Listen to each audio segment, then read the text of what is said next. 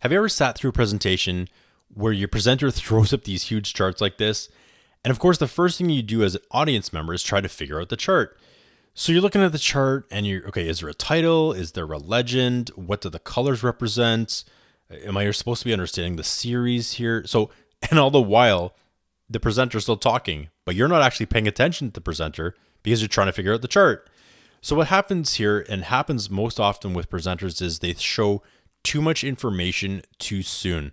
And what I want to show you with Keynote is how to work with charts and how to show your audience information in a way that allows them to focus on you rather than the chart. So let's get started. So again, I'm running Keynote 6.6. It is 6.6.1, which is current as of April 2016. Now, to insert a chart, pretty simple. You can either use the menu option here. You can go to Insert and then Chart, and then you can see there's 2D charts, there's 3D charts, and then there's interactives. If you like the toolbar, you can also, of course, use the toolbar option here. You can click on the Insert Chart option here. And again, you see there's 2D, 3D, and interactive.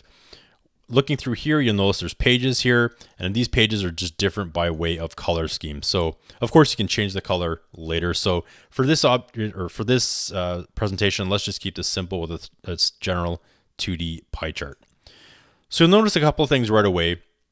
Keynote actually doesn't center the chart object right away. So, the reason they do this, they're assuming that you want to put a title above the chart, and whether you use a title or not is up to you.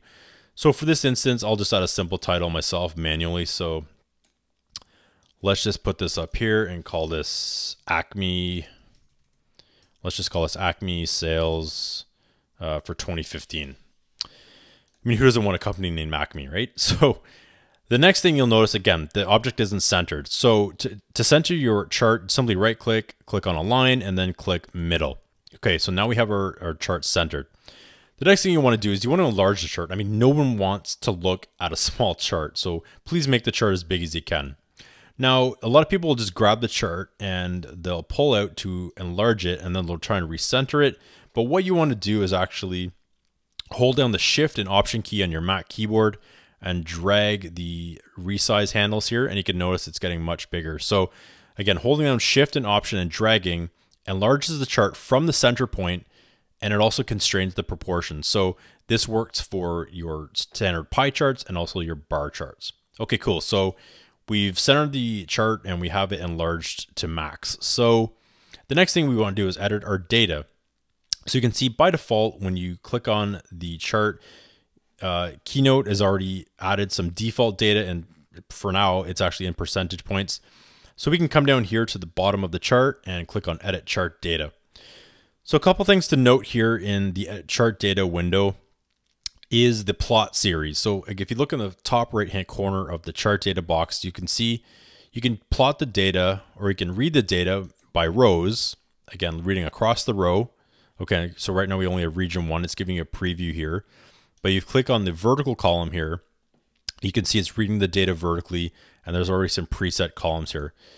Now, if you click on each header, you can see there's a couple options with the drop-down menu here. So there's a couple cut, copy, paste, etc. So I'm just going to delete a couple of these columns actually, just to make this a bit simpler. So again, for this example, I'm going to just chart some data, and let's use quarters as an example. So we're going to plot some data in terms of quarters.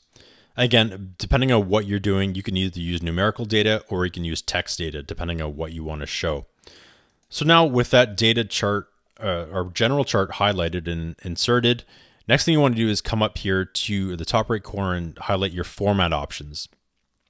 So again, you can see we have the chart selected, and under labels, you can click data point names. So of course, you want data point names. We want our audience to understand, right, our data point as soon as they look at them.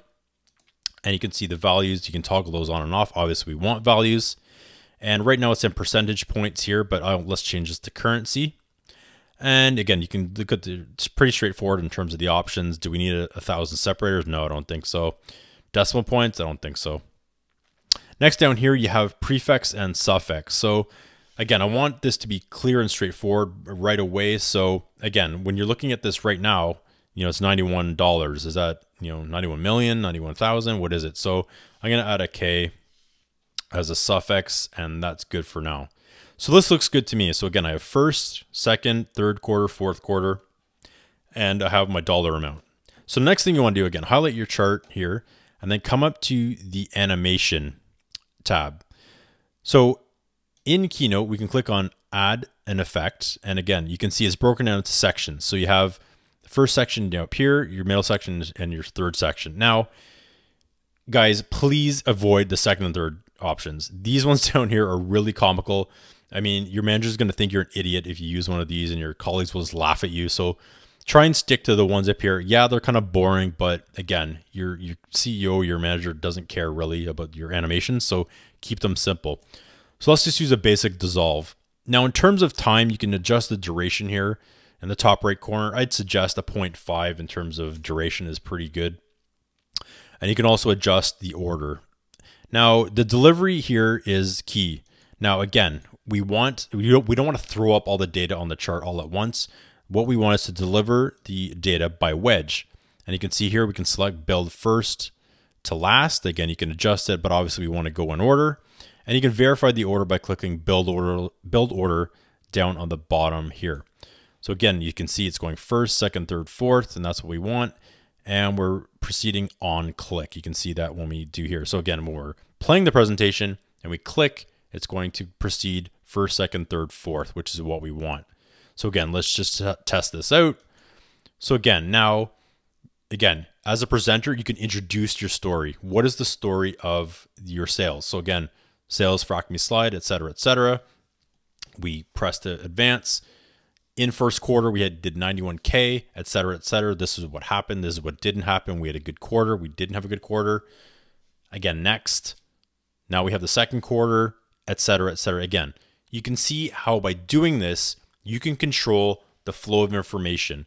Again, nobody wants to sit there and listen to just boring numbers. People want to understand the story behind the numbers or behind the quarter in this case. Again, proceed to the third quarter, et cetera, and finish off with the fourth quarter. So there you go, guys. It's pretty easy to insert a chart into Keynote. There's some tips on, again, getting your chart centered, making it nice and big, adjusting your data, and building your animation to present the flow or the flow of the chart in a way that's, again, just bite sizes. You don't want to throw up all over the slide, but you want to explain the story behind the numbers. So again, you can use that. Again, it doesn't have to be numerical. You could also use text. So if you wanted to show, again, sales numbers, if you wanted to show a product life cycle or a service cycle, you can use those techniques. So that's it for now, guys. I hope that helps. If you guys have any questions, concerns, comments about Keynote, please let me know in the comment section below. I'd love to hear from you. That's it for now, guys. Take care, and I'll talk to you soon.